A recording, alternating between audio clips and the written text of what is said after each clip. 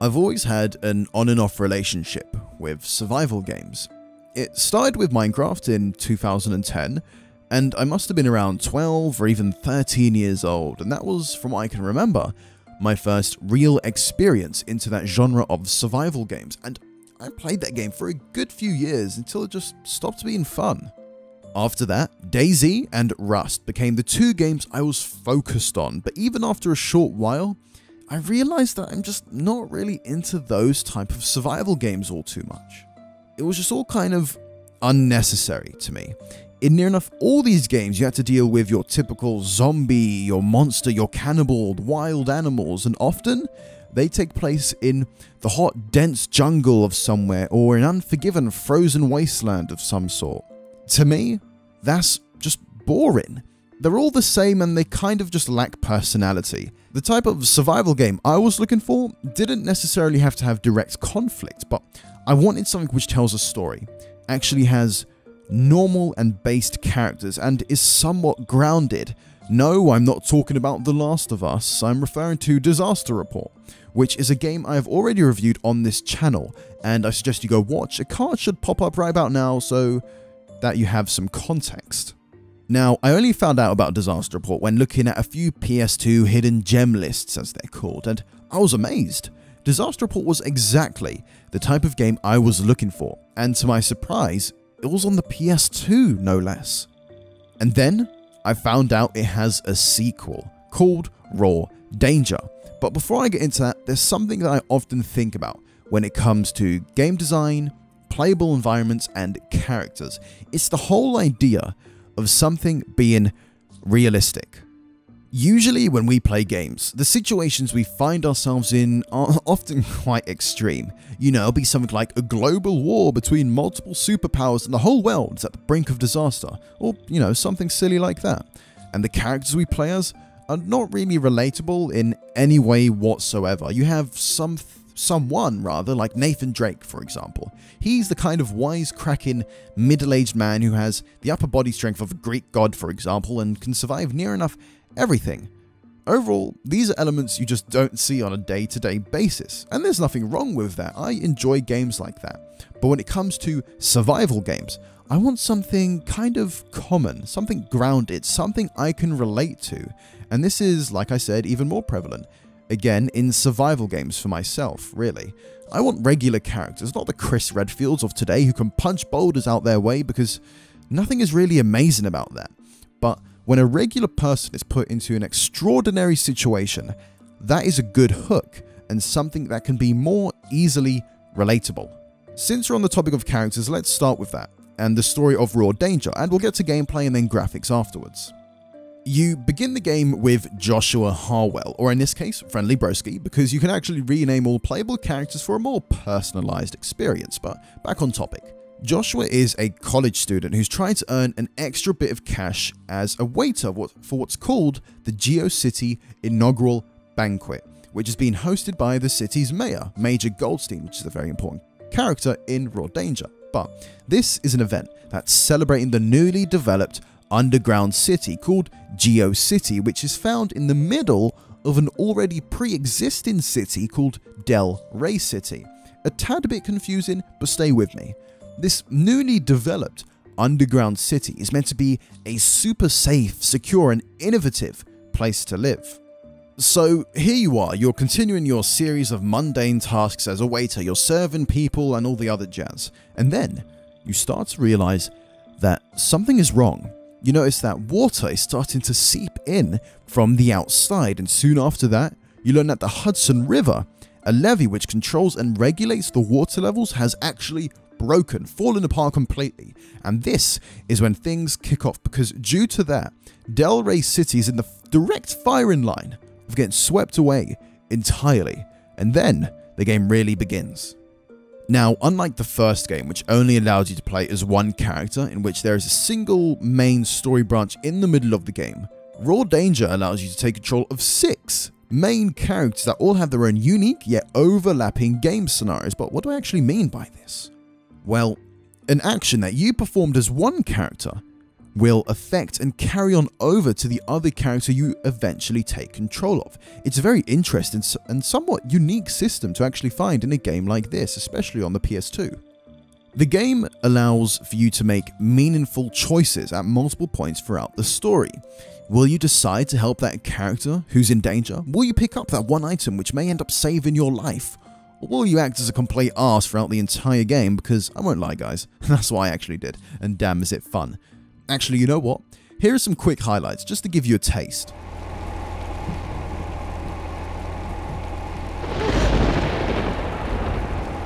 You're afraid of lightning?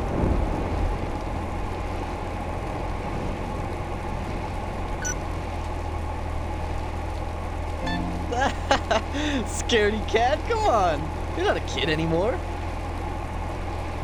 I can't hold on any longer!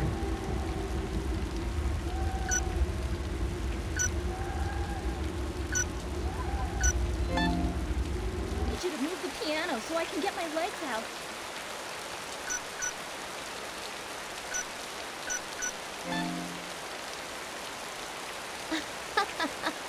You deserve it. I have always hated you. What? Why? Please wait. But coming back to the story, there are even tons of extra dialogue scenes throughout the game that don't really equate to anything, but just opportunities for an added moment of fun.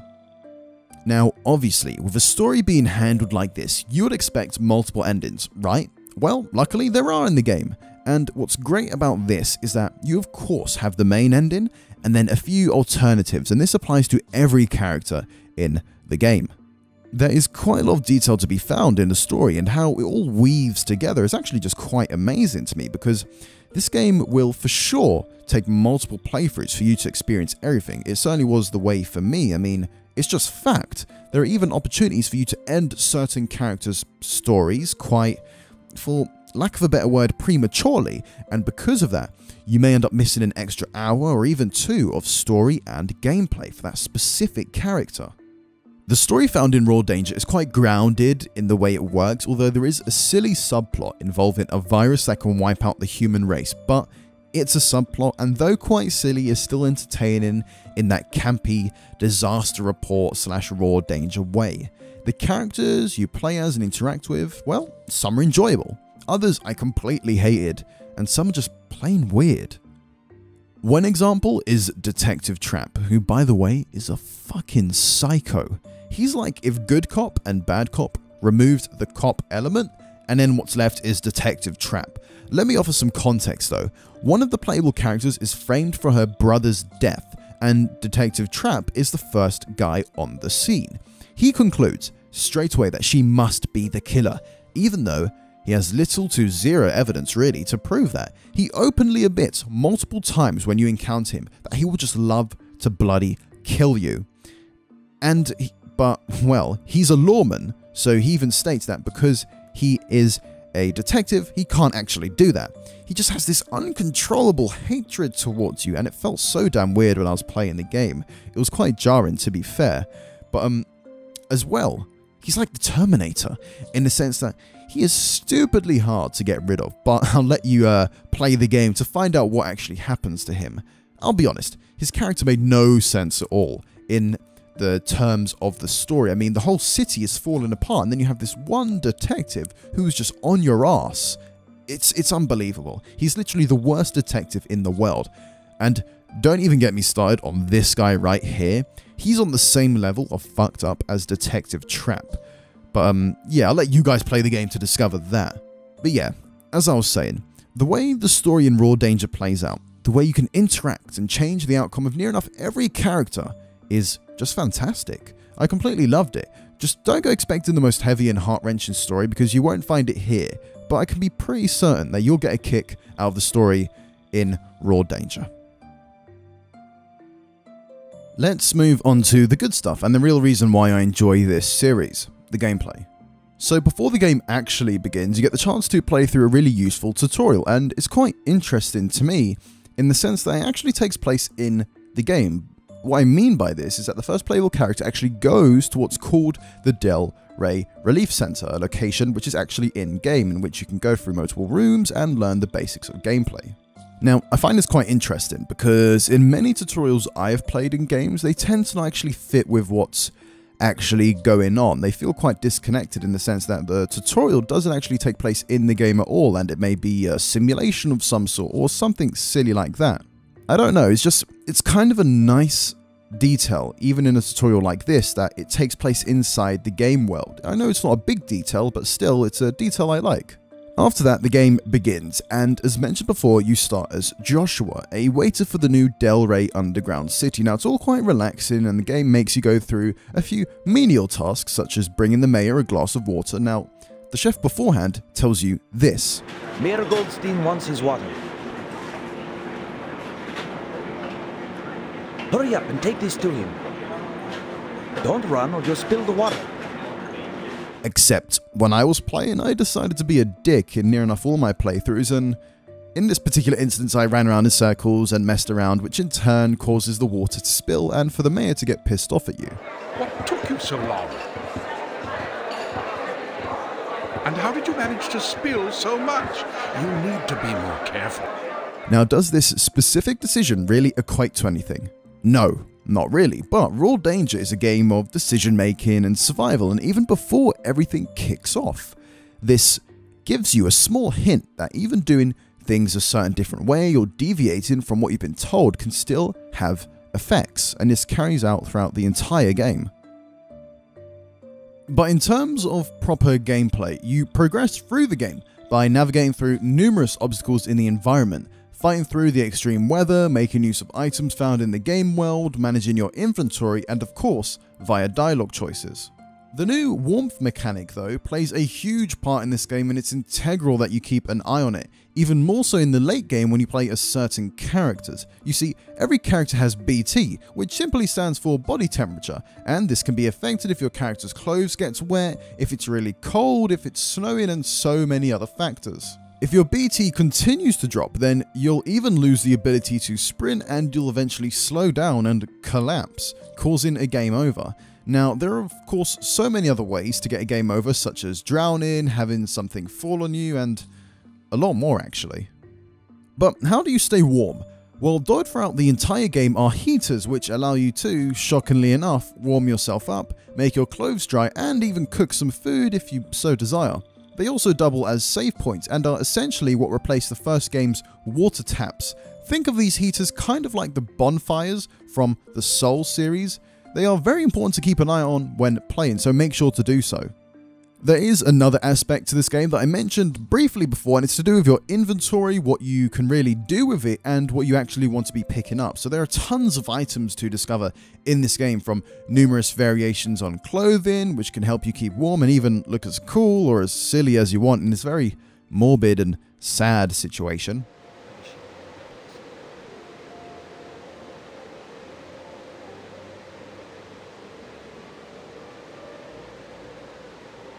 Items that allow you to open certain locked areas, and other items which allow you to craft makeshift coats, for example, and you're able to craft much more in this game. You obviously have to keep an eye out though in regards to how much you're carrying, since you do have a weight meter now, but I find this to be a bit of a step down from Disaster Report, since in that your backpack and the items in it are represented in a 3D cubed space, making it a tad bit more realistic and actually easier to manage, but in my opinion. Now, Raw Danger wouldn't be the super fun game it is if it was lacking the numerous set pieces that occur in-game. These action segments will find you running away and avoiding multiple different hazards such as falling buildings, rushing bodies of water, explosions, mudslides, and even people. There are also a few stealth sections that sometimes work and sometimes don't. When you play them, you can see that the rough edges were left in there for sure, but it's nothing game-breaking, they're just kind of light-hearted segments. There are also a few environmental puzzles that involve you making use of items around the environment to solve certain problems. These puzzles never really felt too satisfying though for me. I mean, they weren't even really that challenging, but there were certainly moments though in the game when you have to pick up an item or do something, but it wasn't clear at all that you had to do that. And in those instances, you'll be looking around everywhere trying to figure out what to do. But these are moments that are quite rare and only happened, from what I can remember, maybe 2 or 3 times at max, but they were definitely annoying when they did happen. I mentioned before, but the story obviously plays an important part in the game, and there are a multitude of decisions you can make, which can take you down one path or the other, and what you do in the game obviously affects the ending you can get. There, like I said before, multiple endings, so you want to keep an eye out on what you're actually doing in game. But not everything is all fine and dandy though, because this game has a ton of slowdowns, unfortunately. I wouldn't even be able to count the amount of times the FPS dropped because of something happening in-game during a set piece. It's very noticeable when it happens, and depending on what you're like, this may affect you more than it'll affect others. But it's kind of understanding why this is. I'm not justifying it, but a lot is going on in this game, and coupling that with the many post-processing effects that are implemented in the game, well, I can see why it will slow down as often as it does. And not to forget, but this is a PS2 game, although saying that, quite a few PS2 games actually ran at 60 FPS and had smooth frame rates anyway, so let's just say it's the fault of the game engine. I guess this is a better chance than any to segue into the visuals of Raw Danger, and as you can see, it's definitely rough around the edges. This isn't the most appealing looking game on the system, but what it lacks in, let's say, visual appeal, it doesn't skimp out on visual details, if that makes sense. You see, to me, everything looks real in this game, in the way the environment looks, items, and so on. I can believe that this is a city falling apart, because when it happens in game, it looks real and believable. Buildings will crack and fall apart in front of you. There's a good sense of scale when it's happening too. Now, it may just be me who believes this, but I feel like the game does well when it comes to the visuals, as it all looks and feels realistic enough, even though it's not the prettiest game out there. Now, before I move on to my conclusion, I feel like it's worth mentioning that this game, and the one that came before it, Disaster Report, looks a tad bit different if you're playing the Japanese version. You see, Agitech are one of the game's publishers, and when it came to doing the localization for this game in the West, they decided to give near enough every character blonde hair, even if they clearly look Asian, with one example being Mayor Goldstein. I mean, come on, look at him. He's definitely not a blonde looking white guy. Now, another character who also looks quite odd is Detective Trapp. I mean, his voice doesn't quite match with his visuals, since he obviously looks Asian. I mean, come on, it's bloody obvious. But they made him black, and sounds like he's voiced by some black dude as well. I mean, they could have at least gave him a different character model, just so everything makes sense about his character in regards to the visuals, but I don't know, it's very weird when you hear him talk and then you just look at him, and I don't know, it just doesn't make much sense. I'm glad we caught you. But you're just another loser who'll spend a few years in prison and be free. Other things worth mentioning as well is that during the driving sections of this game, you drive on the left side of the road, even though the game is meant to be set in America due to the localization making that so, but since it's originally a Japanese game anyways, you still drive on the left. Lastly, if you look at the American cover art for the game, you notice that the two characters on screen don't have blonde hair, which originally coincides with the Japanese release of the game and not the Western version when everyone has blonde hair. It's bloody ridiculous. So yeah, it's all kind of weird, but I thought it'd be worth making a point out of anyways. But here we are, nearing the end of this quite long review of Raw Danger on the PlayStation 2.